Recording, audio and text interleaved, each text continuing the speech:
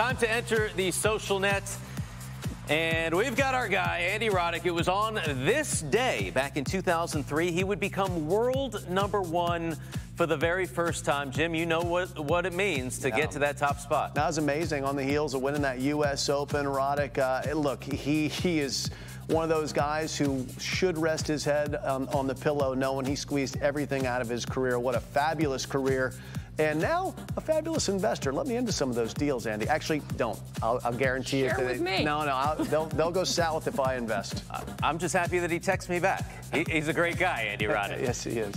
Some sad news in the tennis world today as well. Jane Brown Grimes, tennis industry leader, held roles as the president and CEO of the International Tennis Hall of Fame, managing director of the Women's Professional Tennis Council, and CEO of the USTA, passed away today. A dear friend of yours, Pam. Yeah, I got to know Jane back in the 80s when she started to lead one of the 3 organizations to do it through so many different decades. She loved tennis at all levels. This is Chris Evert, who introduced Jane Brown, is a member of the 2014 Hall of Fame class as a contributor, one of only 3 women as contributors in the International Tennis Hall of Fame, and she became only the 2nd female president of the USTA.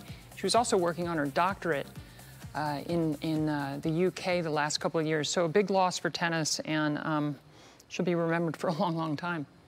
Yeah, it's not easy always for the woman to break through that ceiling. A lot of those positions held by men. They called them the Blue Blazers, you know, that were kind of running the show in professional tennis, and she popped right through and held her own and more. Yeah. She was a really nice woman too.